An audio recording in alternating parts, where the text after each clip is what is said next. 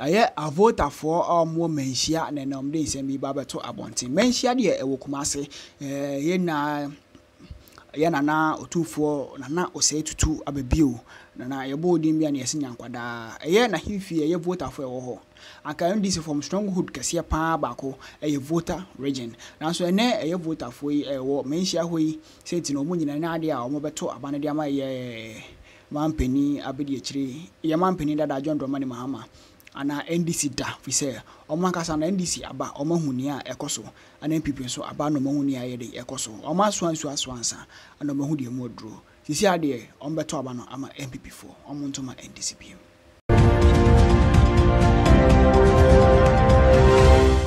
ebi wa bra okofa ye gini fa oba ye hudi ye no mututu ekoye ebusafo ye hye Dr. Mahmood Bawumia said the video no no na ogina ensu brand na wie mo tete no campaign na eye NPP faithfuls ensu egina mu train Dr. Mahmood Bawumia heli no e wa bra na o kasa no ye wi a ne nsem obobo so odumadi no ase no ye de atowa so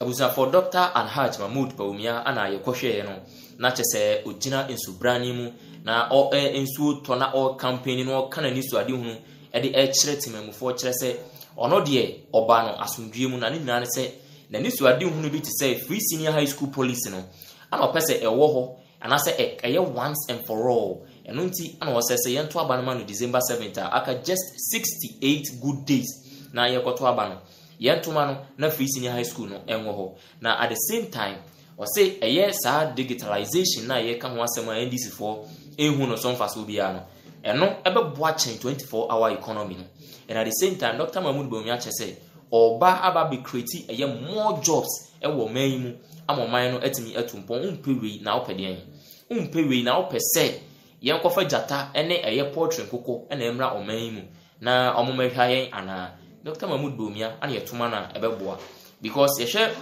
both NPP and NDC presidential candidate here omo nyina aserve one role and at the same time vice presidential candidate no omo so aye the same thing say ye Dr. Mahmood Bawumia of NPP amonyoko na why vice president as he say am no kese wono ana oye vice president ye hu adwuma wabo ana se oguso awobo as vice president eno nti say ye John Dramani Mahama so emra no ye vice president to late Professor Evans Fifi Atame so nyame fa ne currency na ye hwe adwuma John Dramani Mahama so ye ya answani those days eno nti ana 2016 ye emra ye president efi 2012 edibesi 2016 abato ye to ye sign edo tuti ano na 2020 o sign ba biom sen ke mfama no ne ya san mfama no eno chese John Dramani Mahama adwuma obo e wo man hu ano enso ani eno nti ana ya nto ama no but Dr. Mahmood Bawumia why vice president ama no na Abdul Akufo-Addo ama ne hwe enwuma pa e koso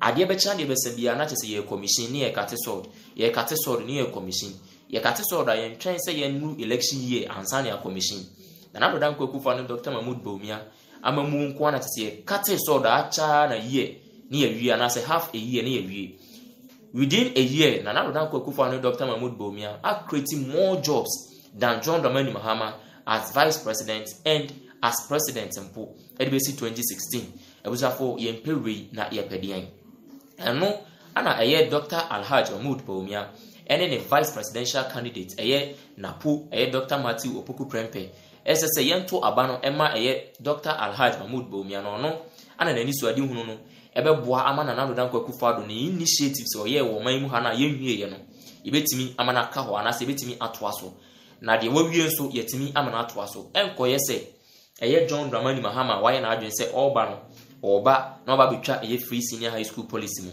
dabi yentuma na Abdul Akufo-Addo ba Dr. Alhaj Mahmood Bawumia ono ana bebu amasa developmental projects ayehunu andana na Abdul Akufo-Addo government na etimi akoso na Dr. Alhaj Mahmood Bawumia with his audience including traditional rulers covered by the canopy, Dr. Mahmoud Bawumia remarkably continued his speech in the rain, with several supporters also in the rain cheering him on. That is in Sony Tona and Nanom at Nankunya. Ekoshe canopy no aseno. Dr. Mahmoud Bawumia defied the rain. Emma Ujina in Sony, Emma in Sony Bono man who fought Chaka. Ewa Brana party faithfuls, and also a war in Sony. Chancellor Dr. Mahmoud Bawumia, a BG, ne speech no, na Omunina Abba 9. Etumi akobabia omoko akoye door-to-door campaign. Dr. Mahmoud Bawumia storming live ewo wasa Amenfi Central no na chese enyekuma ewo Western region eho edani butu because bia Dr. Mahmoud Bawumia wasa Amenfi ho ensuo to gidigidi no mpo behwe doma na edi achiri chese Dr. Mahmoud Bawumia ana obia ageno atum se yeto abano edi amano December 7th election aka kakre. Now, Dr. Mahmoud Bawumia started his day in the Amenfi West constituency at the Asankragwa Methodist Church. Eho ana kase ko share ase e wa bra okushia na no so e wo Amenfi West e wo Asankragwa Methodist eho ana okushia. Now, when he had a meet and greet session with worshippers, eho no ana kase ne strategy be to say meet and greet. Ushia na no shake hands with Dr. Mahmoud Bawumia kasa himself. Na kase busafo and was shot so Western region. Then after that, he went to the Sunday market at Asankragwa and then to Asankragwa Zongo, where he attended the dua of the deputy chief imam, a funeral of deputy chief imam. Asankragwa Zongo muho no okoye a yebi kama on fani nyam som so enyagro. Dr. Mahmoud Bawumia ono yatiti no fie sebi amantil ne nkramu som ne nyame som no onfa eniagro said the NDC for no ebi ekika kan ne nyame som ti ena yo se hwe ho san to aba no de ma no enko yese obi a ye beto aba na ma no owi a was sorry asesa ma akotena ba bi se oye honeymoon na bi. Dr. Mahmoud Bawumia so be resume work right after swearing in say kim ade echen ya was started onkonko dina ba bi se o rested there be no resting day enunti ana Dr. Mahmoud Bawumia stress ye to aba no emfa ema no ubohu teacher ni bia na wasasua adepam bia ka ho na wafa obi aka no na oye ohun say your policy ba ko a na manfo nti ase enne abamu a manfo hu se eno ne kwan no obi kra se adwuma ni kroma ne de na sa credit scoring system no ye betima ya adwuma ha se nipa ne bi adwuma fa nipa adwuma me nua ba odi machi 2 oye teacher ni